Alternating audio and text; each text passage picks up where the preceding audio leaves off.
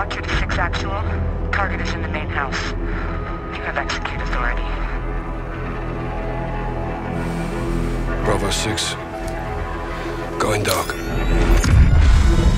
Start clear!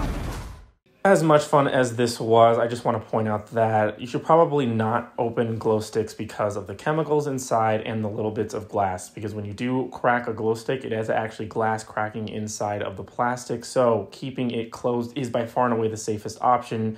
Still, they look very, very, very cool when you crack them normally. So please use them how you're supposed to use them and avoid opening them.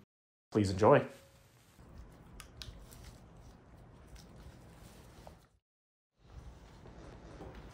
Hi, my little scientists. This is pretty cool, isn't it? The way I made this smiley face glow like that is, well, from these highlighters here. I'm pretty sure we've all used these before in class. You take a highlighter, you take a black light, which is this right here, and then you have this really, really awesome glow-in-the-dark drawing. And then if you pan over here, you can see a flower. It's a little white flower, and it's sitting in some green liquid. And I'm pretty sure we've done this science experiment in our class too. All right, so after a while, you can see the stem here. The stem is gonna drink all that water, all that nice yummy water through there. It's gonna go all the way up the stem, up to the petals, and it's gonna turn them whatever color's in here. So the stem should turn green. So the petals should turn green after a little bit. Now, what if we could combine those two things? So what happens if we could take all our glowing stuff here, which we have all our highlighters right over here, and we take our flowers, which we have over here, and we combine them to make glow-in-the-dark flowers.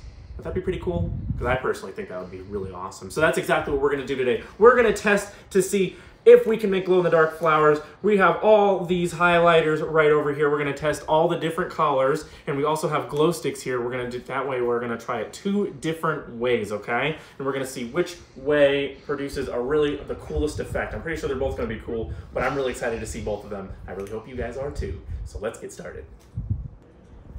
All right, so we are gonna start off our first experiment, which is going to be our highlighters. So I have my trusty pliers here, and what I'm gonna do is I'm gonna take each highlighter, I'm gonna uncap this white part here, and then I'm gonna take out the ink sponge that's in it, which kind of lets us draw, and I'm gonna put it inside of each of these little containers right here, these little tubes, okay? Oh, these pliers. Oh wait, we're gonna be able to do this. Oh, okay, we got it budging. I knew it. See, if you keep trying, you'll eventually get it. Or at least, you know, you're going to get better at things. There you go, my little motivational speech. And now when I take this out here, so you see, so this is the ink sponge. This is what's inside of all of these that let us draw with them. Okay, so you can see these inside of markers too. Okay, and let's see. So I have gloves on here, obviously, to make sure that my hands stay free of any highlighter material, and it looks like it's wrapped inside of a piece of plastic here to make sure that even if this is removed, it doesn't get anything really messy. So I'm gonna try to do is I'm gonna try to push. Okay, now that's not gonna work. Get it all over my hands. What I'm just gonna do. A few moments later. Now that we got our little ink sponge out of our highlighters, what I'm gonna do is I'm gonna try to squeeze as much of the liquid, the ink inside of these little tubes here, and then I'm just gonna leave the rest in there and we're gonna fill up the rest with water. So here we go, I'm gonna try to squeeze out there. So you see there, I'm squeezing all this out here. This liquid should glow underneath a black light here. That with the rest of these, and then when I do all that, we're gonna come right back, okay? Ready, 3, 2, 1.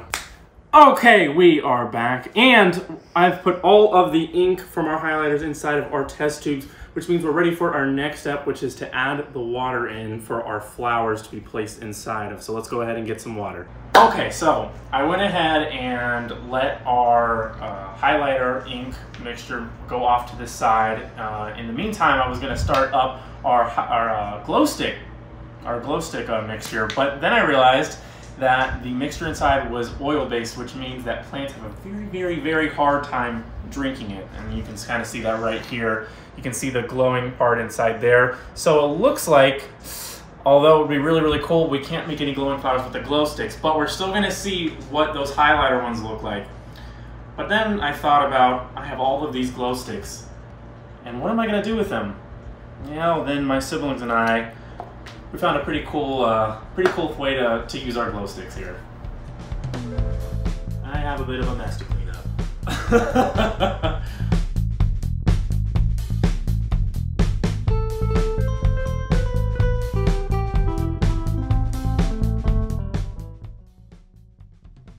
Alright, so our flowers have been soaking for about 8 hours now, and as you can see, it's nighttime. So let's check out our flowers and see if they are glowing yet.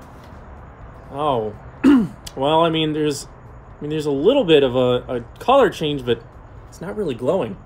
Oh, wait, the light's on. Okay, you know what? How about this? Let's turn the lights off, shine a black light on it, and then let's see if this works, all right? Let's try it. Oh, yeah. Oh, yeah, that's working there.